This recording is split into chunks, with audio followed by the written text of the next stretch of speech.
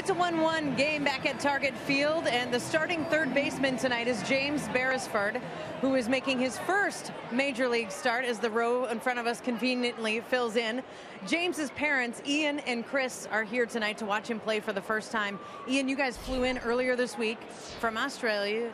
You surprised James, so you've seen him for a couple of days. You haven't seen him play, though, until tonight. What has this night been like for you?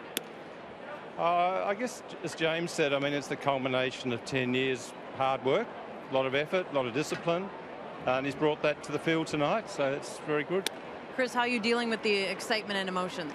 Yes, everything's a bonus, I think, just to be out there.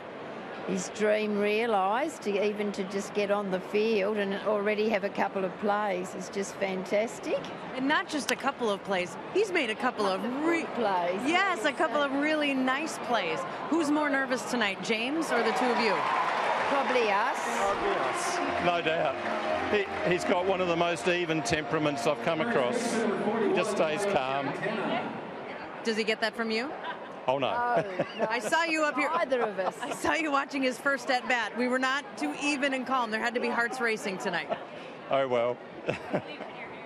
No, I'm not as nervous as I normally could be at a game, but no, I think, as I said, everything's just bonus, and just, as they say to him, go out and have fun. So we're having fun. We're having fun watching it.